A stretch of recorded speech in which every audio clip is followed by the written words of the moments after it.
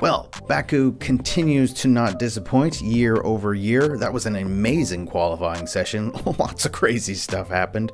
Tons of people in positions we didn't necessarily think they would be in. But before we get started, subscribe if you're new, throw me a like if you got a second, and let's get into this. Okay, so first, Ferrari. Very, very, very good. And keep in mind, Ferrari had awful Friday. Leclerc put it into the wall, and then his FP2 session was interrupted by still trying to get over what happened in FP1, figuring out if the car was actually bent or damaged or some sort of way. They actually had it in bits and pieces through FP2, so Leclerc really didn't have a good prep Friday. And to put it on pole, and not just a little bit on pole, yes, it's a very big track, so there's lots of places for other people to make mistakes, but he was 3/10 up on everybody else. Speaking of that, let us take a look at where everybody placed. You can see 3/10 up. Everybody else, though, very close. And one thing I will note, because it is such a big track, the top 10 only separated by 1.4 seconds. But keep in mind, this is a huge track. This isn't a Monaco or Austria or anything like that. This is a humongous track. So for second through to kind of sixth to only be 3/10 away from each other is a pretty big deal. And we see here that, like, Formula B not too far behind of everybody else. Very interesting to see in the top 10. So Charles, Oscar, Carlos, Sergio, George, Max, Lewis, Fernando, Franco, and Alexander. Now, the main person you notice that isn't there is Lando, down in 17th. Pretty awful result from him. P2 for Oscar, great result. I think he really extracted a lot from that car. The McLarens, throughout the weekend so far, haven't looked the fastest. Ferrari, like I said in some of the videos I did up to this, the why Baku is important, and the preview for this race is that this is basically just an extension. This is Monza, the street circuit. It is really fast, so straight line speed is important, and that package that Ferrari brought to Monza last race really does apply here too. They were the quickest by far, but the McLarens, okay, the car seems fairly good. Again, they have this weird strategy in the practice sessions where they're really not pushing the car very much. I don't know if it's trying to save critical parts or if they're just not worried about it and that is their basic setup for Fridays and Saturdays. But once they did extract what they could from the car, Oscar was there to do it. Norris looked nowhere in comparison to him, even when he was on pace, so very odd.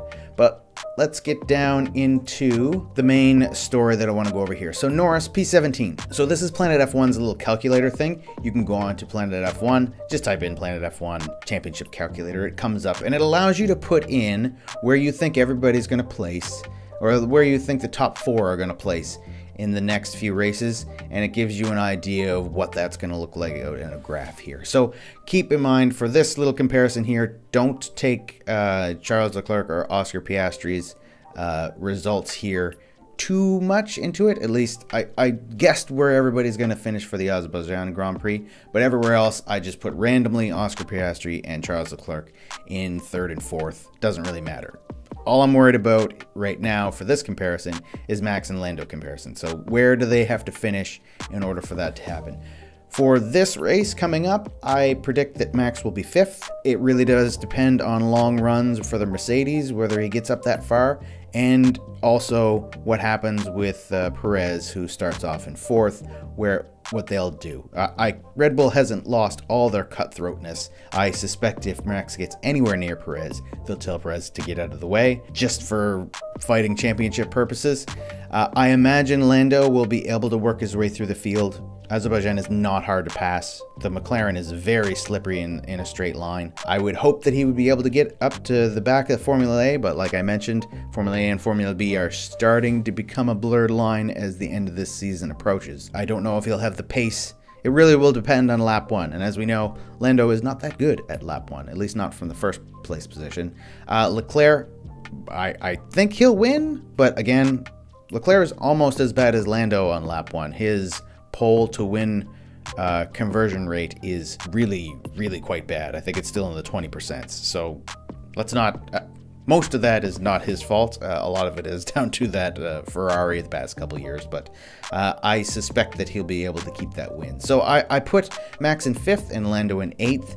That is with Lando with the fastest lap, I think this right here is the best result that Lando can hope for. Obviously, the best result with Max being crashed out first lap and Lando being able to go by him. If everything goes kind of to plan for Lando for Sunday, this is the best result he can muster. So, and then what I did for the rest of the races, I just made Lando first and Max second, with Lando taking the fastest lap every race. Is that going to happen? 100% not. The McLarens are clearly not up there when it comes to pace anymore, at least not at every track. It's really, really hard to tell. This whole season is flopping back and forth.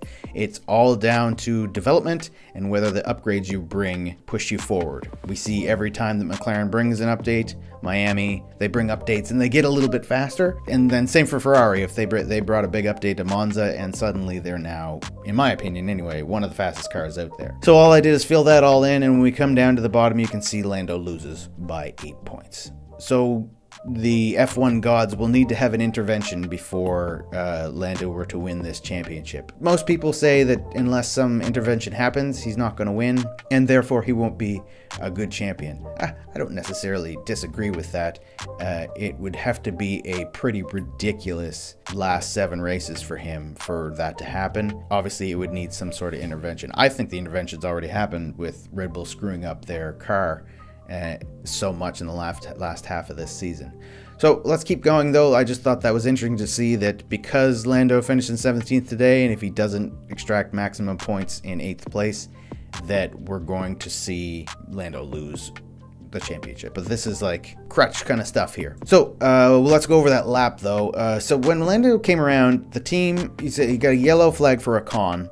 But when he came by, the yellow flag was gone. Sky did a little piece on this just while it was going on, and they noted that the yellow flag was when Lando was coming by Ocon, although the yellow flag was like following Ocon because he had a mess up in a corner, and then it was kind of following him around because he was going really, really slow. We've seen Ocon have engine issues throughout the weekend, so that was kind of, maybe they thought that his engine conked out and they were kind of following around. Turns out he was just going really slow for some reason. He got a white flag. White flag means that there is a slow car ahead.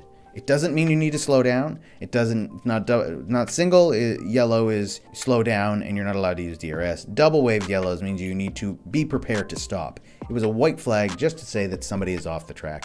Not off the track as in they've crashed or they've gone over the white line. They're just going slowly to give you a little bit of a warning. They usually use it at street circuits like this where there's lots of blind corners. You don't see white flags anywhere else really that much that we talk about anyway. So I think it was an error by both Norris and by the team, because when he went by, I'm pretty sure he would have been able to keep with his lap going. Although it wasn't a great lap, but I suspect it might have got him out of Q3, which wouldn't have been that hard. Keep in mind there were only 19 drivers. Zhao wasn't out putting out any sort of laps in there, so it only had to be 4 people. Overall, you shouldn't have been in that position to begin with. Why are you out with only 1 lap to go in Q1? The track evolution is ridiculous here. It's up and down all over the place, but you don't need to do that. It's a very quick car. Go put a really fast lap out. Don't think about it anymore. There was a couple of people up near the top that didn't need to do that. Like they were not in some sort of contention where it wouldn't happen. And we saw Perez get this right this weekend. There was a couple times where he didn't need to go out and still made it through. That's what you need to do. This is an error by McLaren, not a track issue. Shouldn't have been in that position to start with. Speaking of Red Bull, 4th and 6th. Again, not very good. Very similar to what it was in Monza. The car is quick, but its drivability is ridiculous. I saw understeer, I saw oversteer, I saw slow in a straight line, and then I saw really fast in a straight line. It just seems like the balancing act of getting this car set up is almost too much for anybody. And it's just whether you close your eyes and throw the dart at the dartboard, whether you get it right. That's not to say that Checo wasn't great today. He beat Max for the first time in 2024 at least, and for a really, really long time looked like he was faster than Max on merit alone. I will say though, he was quite upset. So if we go to this is Checo as he was leaving his car, and he not angrily, but he hits the tire, just kind of upset that he didn't get more out of the car. I still think that he's pretty good at street circuits, not as much as everybody really thinks so, but around Baku, he's great. But Leclerc over one lap has always been quick here and continues to put in poles around Azerbaijan. This little section here I want to show you, this is the first lap in Q3 by Verstappen and why Perez was able to do a better lap than him. This is his coming around the last effective corner and just beaching it and like almost crashing. He has kind of really only 2 tires touching anything right now because he is beached so hard. That was very nearly a crash, and that would have changed the face of the championship, because if you had a pretty bad crash around here, to get that car turned around with no issues would have been ridiculous. I think Red Bull just really is not on it. Not a fault of either of the drivers, to be honest. If they had a fast car, they would just be up further. And it's not that it isn't fast, it's just really hard to balance. It is not the car you want to be driving right now. Franco Colapinto, I mentioned this in the preview, and I still think it is the correct thing to do. We saw that this hasn't happened since 2022. Alexander Albon got beaten by his teammate. Like, Franco Colapinto is fast, and not just one-time fast. He was fast through Q1, Q2. He was faster in Q2 than Albon by 4/10, like a lot. And faster in Q3. Now, Albon didn't get to do his last lap, which we'll get into here in a second. Bizarre. But I think Franco Colapinto obviously is the guy when it comes to Williams. Great move by them to replace Sargent with Colapinto. You really see that cutthroatness that I talked about last video really paying off for them. They saw a driver that was slow, they replaced him with somebody else, and they got a good result. Great result. And he was on it. Despite, again, he was just like Leclerc, had a little mess up into Friday and put it into the wall. So again, this is a result from not having the car sussed out as much as he should have.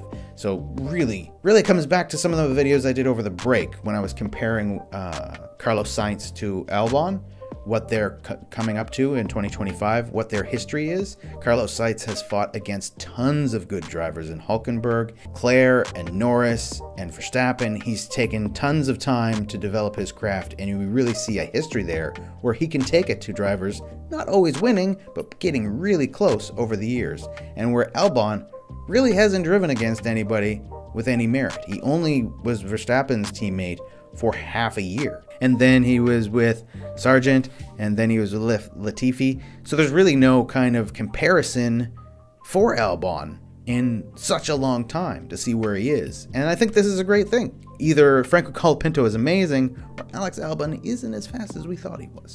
This is Alexander Albon. I captured this as it was going on because it was so bizarre. The team left the air cooler in the top box. So for those of you who don't know, this little Dayglow yellow piece on the top of the car here is not normal to see there. It is filled with dry ice, and it's got a little fan on it, and it blows cold air into the engine while they're waiting to go out, so it doesn't overheat. They left it in. I mean, I am actually legally blind, and I can see that fucking thing there. I wouldn't have missed it. The thing is like massive. This is another little clip. And he actually was able to pull it out, set it down on the side of the car, and then push it off the white line. So him doing that, like, you can't just grab your wing mirror, break it off, and throw it onto the track. That would be illegal. You're not allowed to do that. I believe he will get a penalty. I haven't seen anything. We're going to check right now live to see if anything's shown up there. But this is obviously a huge thing from Williams. How you would miss that? I mean, there's a person for each one of those things. One for each wheel. There's one for the driver. There's one for the data thing. Like, they have 2 screens in front of them when they're sitting in the pits. One guy to pull that up. There's one guy to pull that thing out of there. There's a guy for the back of the car. There's 2 people on the wall to tell them when to send the car out. There's the whole pit wall along the side of the track that are watching. And there's also the main guy who's in front of the front jack man, who is really in charge of when they all get to go. How they all miss that? Like, there's a good 25 to 35 people in that garage box at any one time. How they all miss that and let him keep going? Like, if all they have to do is stop him before the white line as you're coming out of the pits. And they're allowed to keep touching the car. It's part of the rules. You can see them all out there when they're about to come out, fanning down the brakes and stuff like that. You're allowed to touch the car in that situation. And how they all missed it and he went anyway is beyond me. You'd have to be like idiots, basically idiots. Hilarious though to see it. I can't remember if I've ever seen that before. The closest thing I can think of, like wrong tires, I suppose. We saw, but not like from the pits. We've seen drivers come in and get wrong sets of tires.